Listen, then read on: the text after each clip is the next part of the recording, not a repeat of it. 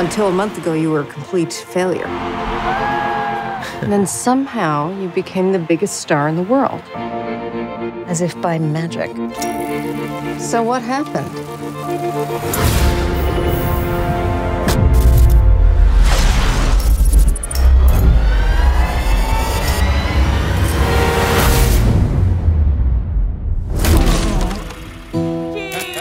Yesterday,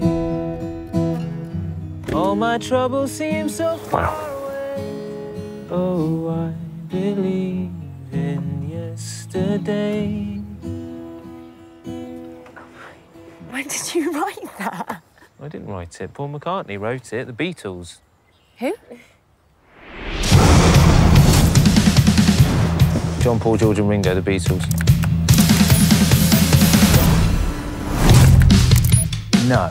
Stop it. Yesterday. It's one of the greatest songs ever written. Well, it's not Coldplay. It's not Fix You. When I find myself in times of trouble, Mother Mary comes.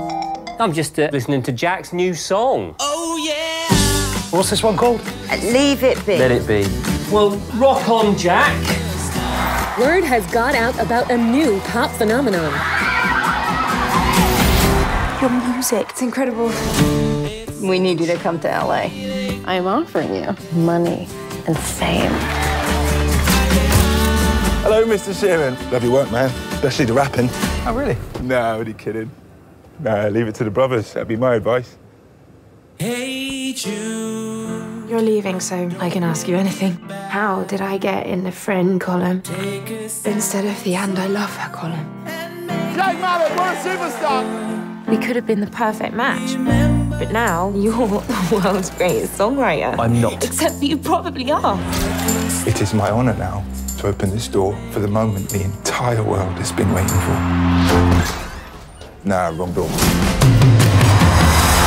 Is it just you writing the songs? Yes. But is it? I don't know. I've been a fool twice over. Perhaps love isn't all you need, but it's pretty damn close. With the song, I do have a suggestion. Hey, dude, are you sure? Hey, dude. He's right. That's better.